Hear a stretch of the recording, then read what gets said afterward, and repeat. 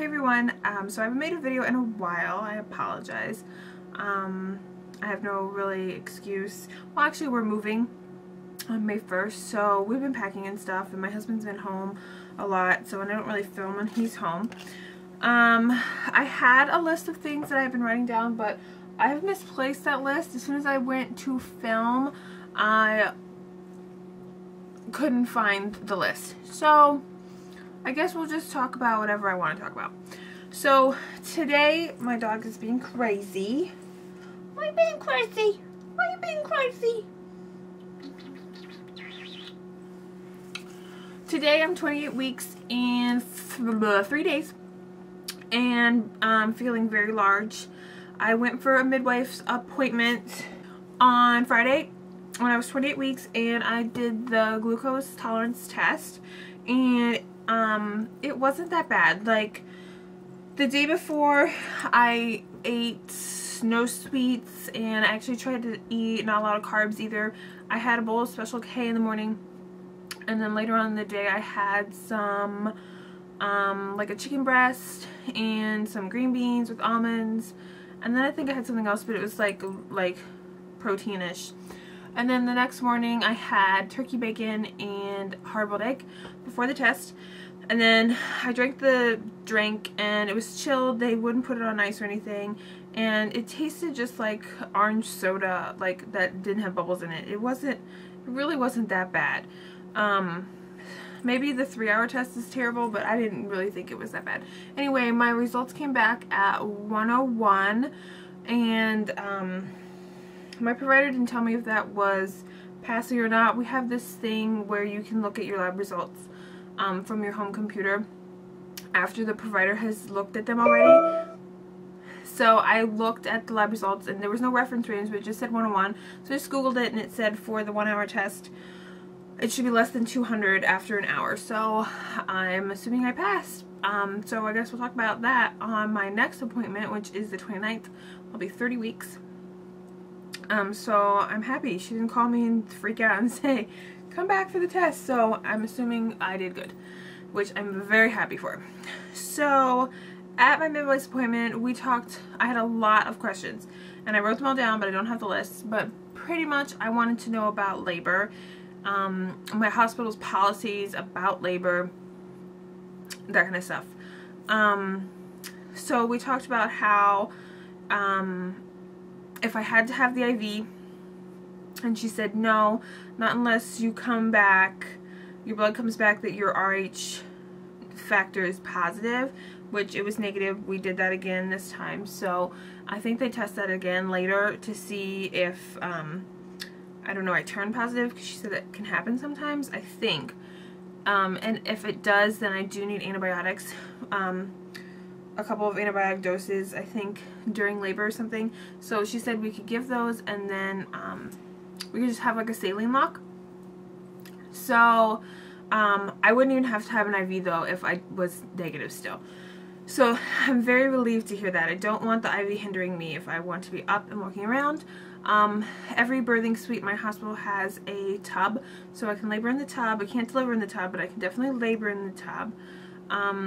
I don't have to labor on my back. I can stand, squat, be on all fours. So that was awesome to hear that they were supportive of that. We asked her about eating and drinking during labor, and she said what she doesn't see is fine. She said nothing chunky though, in case you aspirate if you need, you know, anesthesia or whatever. I got another dose of RhoGAM. So if you remember, about 10 weeks I had some mild spotting. I had to go to the ER, and I got a dose of RhoGAM then. And then my 28-week appointment, I got it again. So it was fine. The first time they did it in my hip. This time they did it in my deltoid. So I felt it a little bit more up here, but it wasn't bad at all. It was totally fine.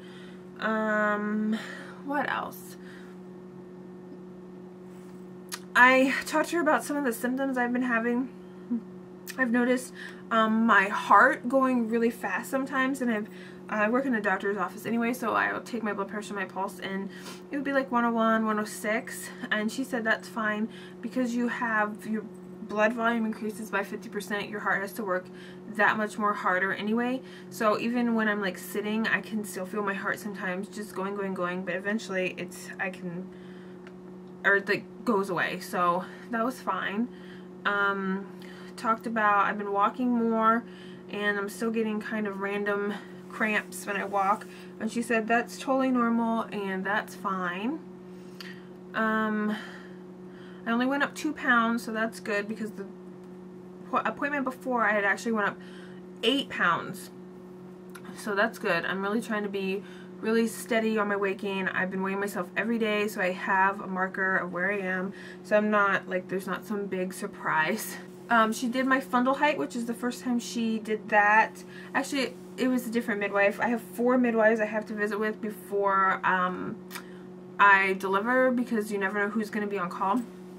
So this was a new midwife to me, and she was super nice, and she answered all my questions.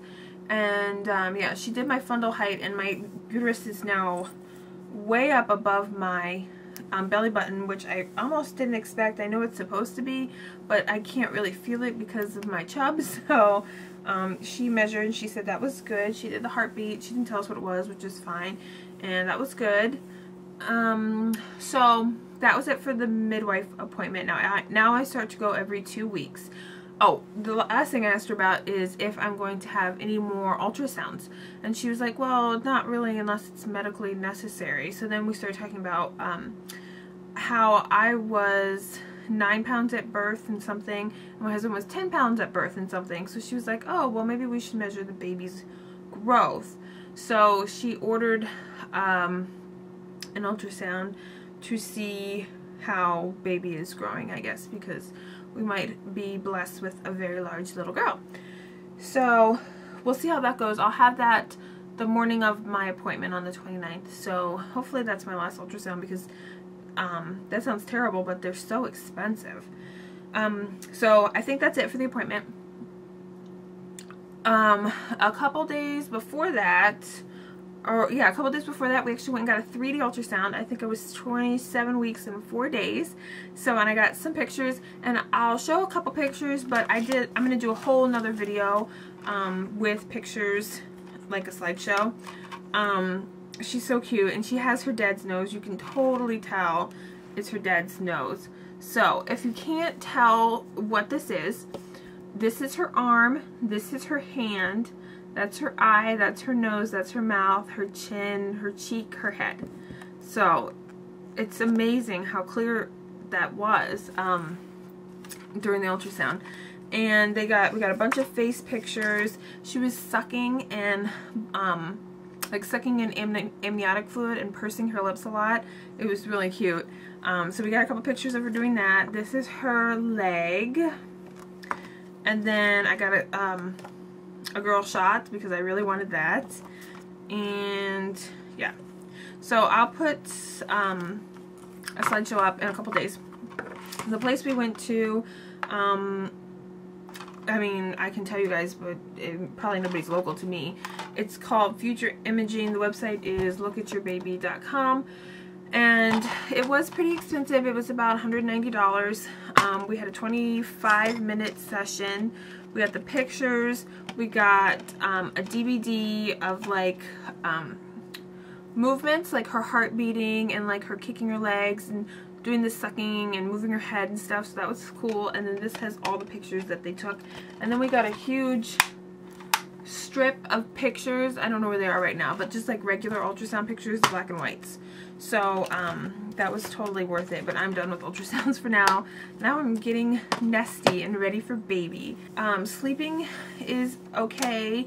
Sometimes I find that I get numb on one side and I need to turn, but I probably have to pee anyway, so I have to get up. Bending is getting really hard. My husband does a lot of the bending for me. Like I said, we're moving, so I really just sit and sort and pack. I don't do lifting or anything like that. He's really good about being supportive about that. I'm getting really nesty. I can't wait to get into our new place to start the nursery. And And I'm also getting really excited for my baby shower, which is next month around Memorial Day. So yeah, I'm really happy about that. I've been having some, not really drama, but like pushback from my family about cloth diapering, and it's kind of saddens me that they are so resistant to it. Not my parents, but like other family members, about like thinking it's disgusting or something, and like it's smelly and you're gonna touch a lot of poop or something, when I don't think people realize what the hell did you do before disposable diapers. That's all people did was cloth diaper. And I think that kind of with cloth diapering and breastfeeding especially, the more we have alternatives to those things, the more abnormal the normal things become. So I mean, a lot of people think when you're really into breastfeeding, oh, that's kind of weird. Are you going to supplement? What if the baby is this? What if the baby's that? I mean, it's just kind of like pet peeve things. So my baby shower, I really wanted to be a really positive, happy thing for me, and I didn't want any disposable diapers. I didn't want any bottles or anything like that would make me feel uncomfortable and like feel like I would have to return and make me feel bad. So I designed the baby shower invite myself, and I pretty much just said in a positive way, please help us welcome our green breastfed cloth diapered baby by visiting our registry on Amazon.com. So it wasn't like no disposable diapers, no bottles, nothing like that. So hopefully people take that into account, and that's not a problem. I have some Holly type things, but I might wait until next week because I feel like I have a lot of stuff to talk about. So, and I'm waiting for freaking Zulily. I placed 3 orders since March 28th, and I've gotten 1 thing, and I've ordered like probably 8 things in total, and they're shipping everything in separate shipments, and that kind of, you know, that's not efficient and whatever. But I know that they're like a third party, kind of like Hotlook. So you know, they sell something, but then it goes from the sellers, like the people who make the whatever brand they're selling, it comes from their warehouse, and then it gets shipped to us. So, but it's like ridiculous, the 28th, and I haven't gotten it yet. So hopefully that stuff comes soon so I can show you. It's just like clothes and a diaper and diaper cover, that kind of stuff. So I will do a quick belly shot. Okay, so this is 28 weeks and 3 days, baby. I feel like I'm actually getting pregnant looking. I'm still wearing my scrubs, which still it's hard to tell in my scrubs. So I've ordered some scrubs with a tie back, kind of like this has elastic to cinch in here. The scrubs have a tie back, so it actually accentuates baby and not I'm very chubby. So that's the belly from the front. Oh, I picked up a couple new things. I picked up 2 books. Ina May Gaskin's Guide to Childbirth, which is awesome if you are looking to do natural childbirth. It is pretty on the hippie side, so you can skip the whole part about all the stories and go to the her information about childbirth. It's an excellent read, I think. It feels really empowering to read stories about women doing childbirth naturally without medication or anything. So that's inspiring. And then I picked up The Birth Partner, I think it's by Penny Simpkin or something like that, for me and my husband. Techniques for him, like massaging and being encouraging and stuff, and what the doula is going to do. So, and then one more thing I picked up was a DVD set from Amazon called, I think it's called Perfectly Prepared Childbirth Series, and it comes with like a DVD.